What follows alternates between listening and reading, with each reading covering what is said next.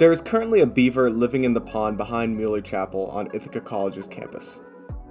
I'm Dominic Petrucci reporting for the Ithacan, and I spent several days and nights trying to lay eyes on this beaver, investigating the law when it comes to animals that cause damage like this one.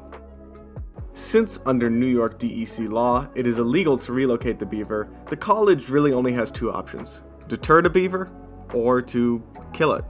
Recently, the college obtained the permit to kill this animal.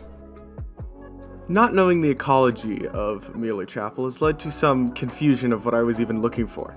But in this search, I did learn about how ecologically diverse the chapel was.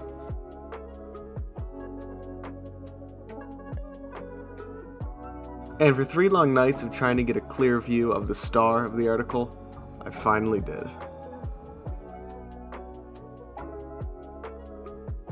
Learn more about the fate of this beaver by checking out the Ithacan article later this week.